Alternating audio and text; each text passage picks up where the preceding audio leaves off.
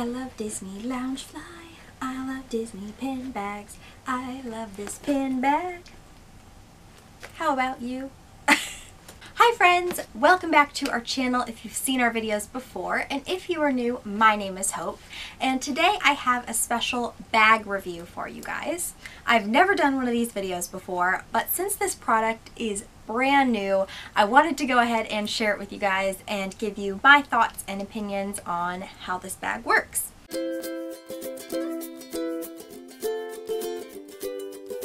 The bag that I'm going to be sharing with you guys is the brand new Disney Loungefly pin bag. So if you've not heard about this, I would be surprised because this has been all over Instagram and it's been like the hype on Disney Pins blog. And this is the brand new Disney Loungefly pin bag. So I purchased this bag last week. It was just released by the time you're seeing this about a week ago, and I actually purchased it the day before it was technically released. It was released at Box Lunch. I believe it was on Box Lunch's website as well. I got mine in store at the store's location, and I actually got it, like I said, the day before it was officially released, and so she hadn't even put them out on the display yet, but I went in and asked if they had them, and she pulled it out of the back brand new for me, so I was so excited for that. When I saw that this was coming out, I knew I had to grab it. It's my style, it's my aesthetic with the classic black and red Mickey, and I had actually been looking into getting an Eda bag about 2 or 3 weeks before this guy came out. So as soon as I saw it, I knew I needed it. And I do have a Mickey Loungefly backpack that I love already, and so when this came out, I knew it was meant to be. They are marketing it as a pin bag. It's $49.90, so $50 for this bag. It is that classic Loungefly faux leather that we are used to from Loungefly. And this one is a backpack slash crossbody, so it's convertible to be either. So it comes with no pins in it. Actually, I take that back. It does come with a pin in it. It doesn't come with all these though. I put these in myself. It does come with one pin, however, and it's this little Mickey Mouse with these gigantic shoes on. To be honest, I don't know what to think about this pin. It's a little odd. It's kind of like a soft enamel, so it doesn't really look super high quality, and it just says "See Disney Made in China" on the back. So I definitely don't know that this pin is a reason to buy the bag, but it's a nice perk. For $50, you get a free pin, so there you go. I took this bag to the Disney pin trading night last week, and so I have taken it for a test drive already, so that's why I felt like I could do this review, because I have carried it, so I'm going to give you my thoughts on how well it worked. Also, if you purchased this bag at the time of this video going up, Box Lunch is having a 20% off sale on their site, so you can actually get this bag for $39.92 instead of $49.90. So there's that. So let's get into the details of the bag. So this bag is 8 inches in diameter. It is a circular bag. The ears don't count in that 8 inches, but the length and width of the actual bag is 8 inches by 3 inches thick. It's made of a polyurethane material, which is like the faux leather that we are used to from Loungefly, and it does have a separate pocket to access your pins from the main compartment, which I do really like. So let me give you a close-up of the bag. So first of all, you will see the overall shape of the bag with the Mickey ears. I think it's just so cute. It definitely has that classic Mickey vibe. It also has a hanger for the bag right up here, which I love. Turning the bag around, you'll see where the clasps are to attach the handles. There's also a Disney Loungefly nameplate right on the back, which I think is really nice. It's a nice touch to the bag. So this is where the bag is adjustable. So you will see there are 4 rings on the top and sides of the bag, and those are in a gold tone hardware. And then these are the adjustable and removable straps. So the black faux leather of the bag I think is a really nice contrast to the red faux leather of the straps. So the bag does come with 2 red faux leather straps that, as you can see here, I have put on backpack style, and this is how I carried it to the pin event. So these are adjustable, and let me see if I can take them off while on the camera.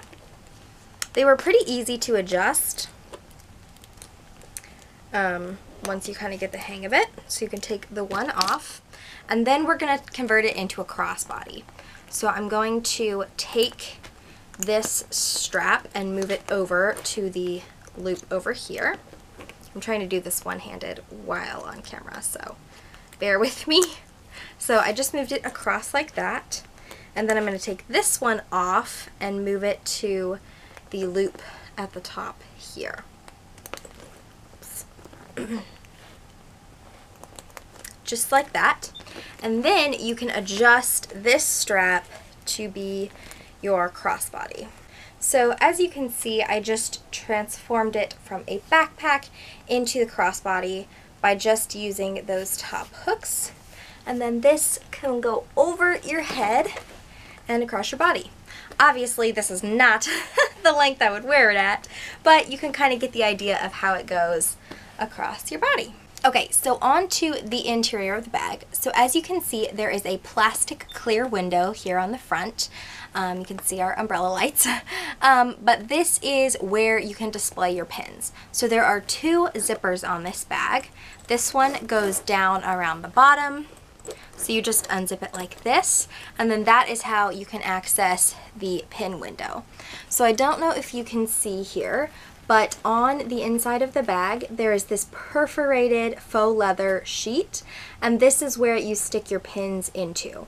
So it's just got these pre-perforated holes, which I really like because it doesn't make extra holes in the bag to move your pins around. So it's always going to look this nice, even when you're moving your pins around and changing the pins that are in the bag. So you just load them in just like that, and then you can zip this up on the bottom to keep your pins really nice and secure in the bag. So then on the other side, you have your classic Loungefly zipper pull. This is in gold tone, and this is where you access into the bag itself. So as you can see, I'm going to show you the front here first. And you can see here that the pin backs are just kind of open in the bag. This is the first negative that I noticed about the bag, is that there isn't another sheet that goes in and kind of protects the items in your bag from the pin backs. So that's a little bit of a bummer. But you can see the pins just load and then stick into the back here.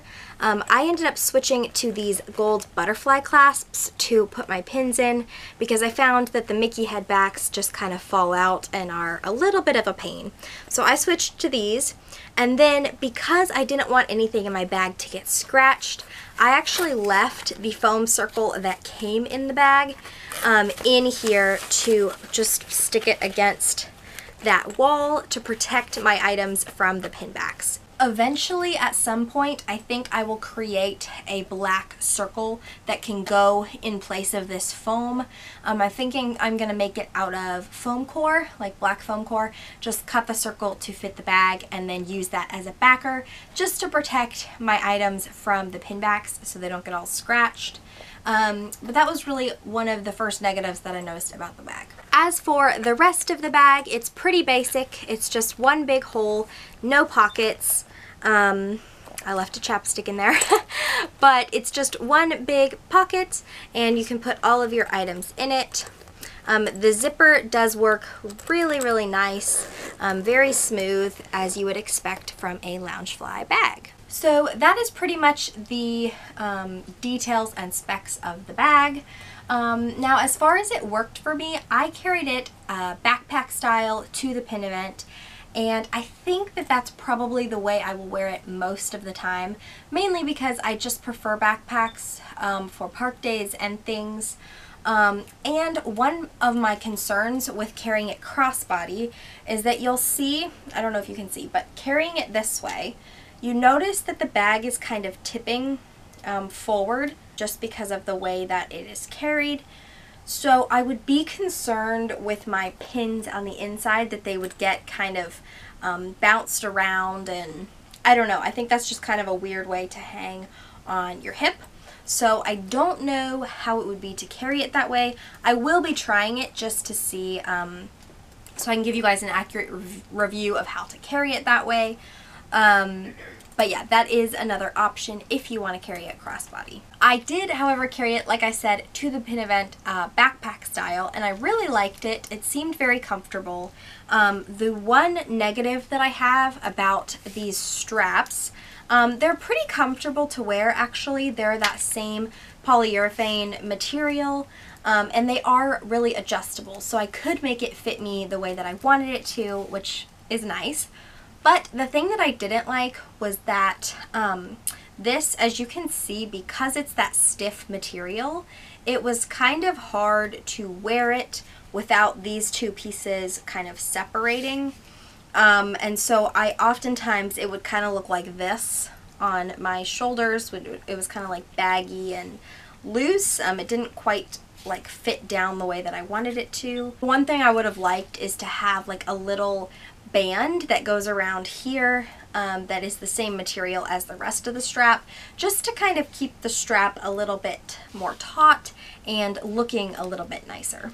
But again, I'm just nitpicking, so what does it really matter? So yeah, guys, I think that was the review of this bag. I did really enjoy carrying it. I thought that it holds a good deal for what it is. I definitely think that it's not ideal if you're one of those all-day Disney park kind of people and you like to be prepared and carry everything that you could possibly need. This is definitely not going to be for you, but it did work for me for the pin event because I was just carrying like my wallet, some chapstick, I had my camera and grip, and then extra batteries, extra SD cards, things like that. And this worked really well for that, so I really liked it. I love the little ears popping out the top. Like I said, it does remind me a lot of my Mickey Mouse Loungefly backpack, which I love and carry all the time. So I definitely think this will be another bag staple for me. So I think that's everything for this video. Thank you so much for hanging out with me. If you liked this video, please give it a thumbs up. If you found the bag review helpful, please give it a thumbs up as well. And let me know in a comment if you are going to purchase the bag. I would be really curious to know if we're going to be hashtag bag twins. And if you would like to see more Disney magic, then hit the subscribe button and the notification bell next to it so that you don't miss any future magic from us. And I'll see you next time. Bye!